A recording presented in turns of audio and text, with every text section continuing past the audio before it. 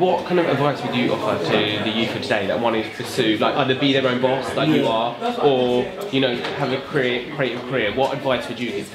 The best advice I always give is you have to take that risk, because life is all about risk. There's a lot of people that are scared, and if you're around those scared people, you're gonna always see their life, and their life is not gonna move. The people who always succeed, their stories is always about them taking risks. Yeah. You have to fail to succeed. Yeah. And now I like to fail. I used to be scared to fail. Yeah.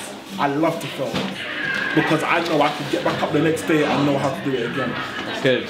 That is a testament to your character. Honestly, that's good. Like, and the fact that you're doing something that makes you happy as well. Like, a lot of people are scared to do. Yeah. Because obviously, you know, there is a risk, isn't it? Like financial risk and stuff like that. So you listed all your achievements, like some of the stuff you got, you worked with brands and stuff. What would you say to the people that kind of gave you negativity and discouragement and stuff like that now? I say, you know, we're open 9 to 5.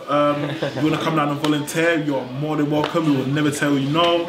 Follow us on all social medias, Brixton Soup Kitchen. There you go. And if you want to donate, and that would be absolutely fantastic. The company you keep is the most important thing. Like, your environment is everything. You are a product of your environment. So kind of situation. But when you start to do TV work and film, it's a lot more.